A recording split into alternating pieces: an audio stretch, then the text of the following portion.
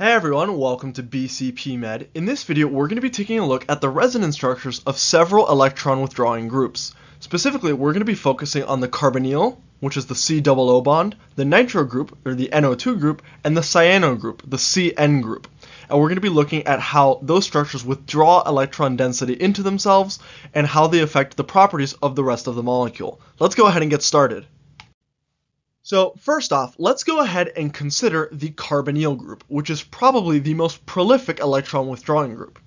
Now, when we say electron withdrawing group, what we really talk about is a double bonded heteroatom that is conjugated with a pi system, or that is a double bonded heteroatom that is one single bond away from a double bond in a typical Lewis structure. So a electron withdrawing group is a good sink for electron density. What do we mean by that? Well, it means that electron density is favorably pulled into that group, and a resonance structure can be drawn where excess negative charge density is favorably placed on a heteroatom like oxygen or nitrogen that better stabilizes it than, say, a carbon anion. To start off, let's go ahead and consider this anion, which is a 1,3 dicarbonyl. It is two carbonyl groups adjacent to this anion here, the C-. We can go ahead and think about the fact that the C- anion is really a carbon with a lone pair on it. Now, this lone pair can push into the adjacent bond and kick up the CO double bond into the oxygen, right? All of these atoms, the oxygen, this carbon here, and the carbon carrying the negative charge here, all of them are going to have p orbitals, because anytime we have a lone pair that is adjacent to a pi system, that lone pair is going to be situated in a p orbital, not a hybridized sp3 or sp2 orbital. So in reality, if we were to go ahead and look at what the orbitals look like for this anion, we would see that the oxygen, this carbon, and this carbon all have p orbitals, where these p orbitals are currently engaged in a pi bond, and this p orbital here is containing the lone pair. This lone pair can push into this p orbital, breaking the pi bond and giving the pi bond electron density to that oxygen. As a result, we can go ahead and draw this resonance structure for the withdrawing group. We can put the negative charge density on this oxygen, which is very stable because oxygen is quite electronegative. So this resonance structure is better than this structure putting the negative charge on the carbon anion. We can also go ahead and push it towards the other oxygen because both of them are conjugated with the anion. So for example, we can take this negative charge, or the lone pair on the oxygen, and push it as follows, moving the charge all the way around the molecule onto the other oxygen using those electron pushing arrows, right? We move one lone pair into a bond, move this bond, and break this pi bond here, putting the negative charge firmly on the oxygen on the top right. Now, this is an anion, so this is a molecule that was already formally negative. However, electron withdrawing groups can also interact with pi systems that are not charged. When it is conjugated with an uncharged pi system, electron withdrawing groups, like the carbonyl group, give positive character or electron deficient character to the carbons in that pi bond. So let's go ahead and consider this molecule, which has a carbonyl group that is conjugated with two double bonds. Right? This double bond here on the left can go ahead and push its electron density into that bond and kick up the pi bond onto the oxygen. That would give the following resonance structure, where in breaking this double bond there, we have made this carbon here electron deficient. We have robbed it of an electron pair, and it will now carry a formal positive charge. The oxygen, being the electron acceptor, the electron withdrawing group, is now going to be formally negative. We can also go ahead and, instead of doing that with the left bond, we can go ahead and do it with the rightmost bond. So that can go ahead and push like that, pushing the electron density onto the oxygen that way. And that will go ahead and give us this resonance structure here. Now, in this case, this carbon becomes positively charged, and the oxygen once again has a formal negative since it is the electron withdrawing group. Withdrawing groups take on formal negative charges and create formal positives on other atoms they are conjugated with. The significance of this is that if we look at the overall molecule, here the uncharged resonance structure, we would see in reality that this molecule is going to carry significant partial charges, such that these two carbons are going to be partially positive and this oxygen is going to have a strong partial negative character due to the contribution of those resonance structures. In addition to the carbonyl group, or the COO bond, there are two other groups which are quite common in and used as electron withdrawing groups in organic molecules. The first is the nitro group, or the NO2 group, and that is shown here in this molecule. The nitro group has irreducible formal charges on the nitrogen and the oxygen to begin with. So the overall molecule is not charged, but because N and O cannot achieve a hypervalence, these structures, anything that involves a nitro group, will have formal charges on the N and the O at all times. Now, how does this work as an electron withdrawing group? Well, if we go ahead and look at this, we see that we have a double bond here that is in fact adjacent to a double bonded heteroatom, right? They are conjugated with one another.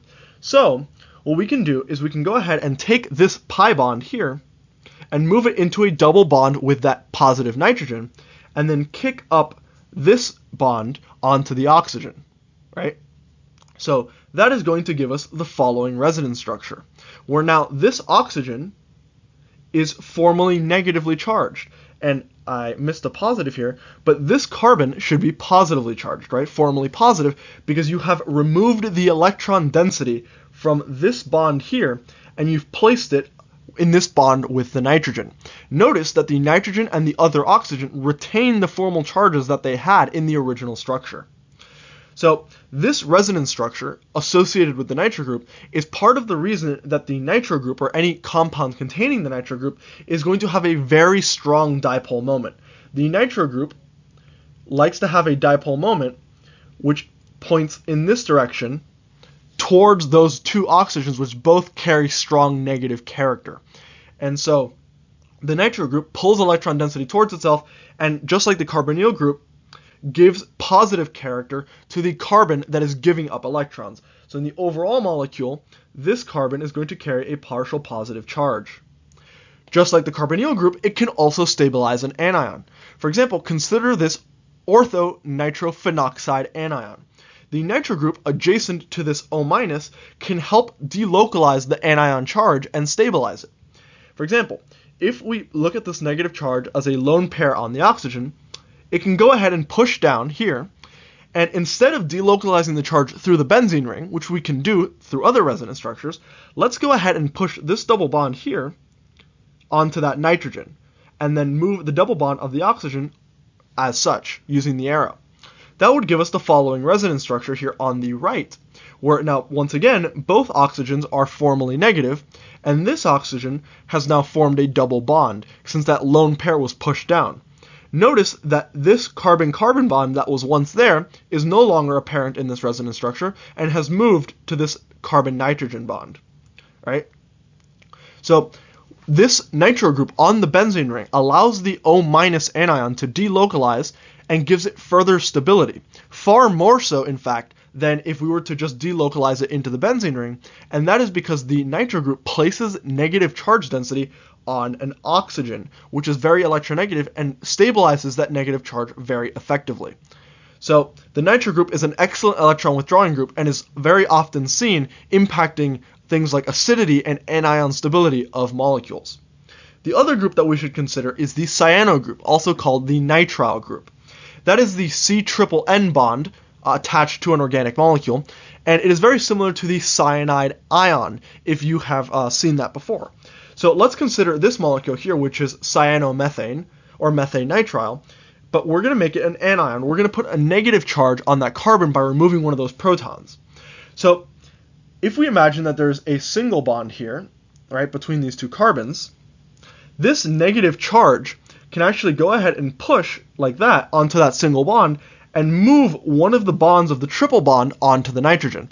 Now, that's a little bit hard to see because we often don't see triple bonds participating in resonance. They certainly can, just like a double bond, but simply because triple bonds are rarer, we don't see them as much. But the anion can, in fact, delocalize and push one of the triple bond pi bonds onto the nitrogen to give us this resonance structure.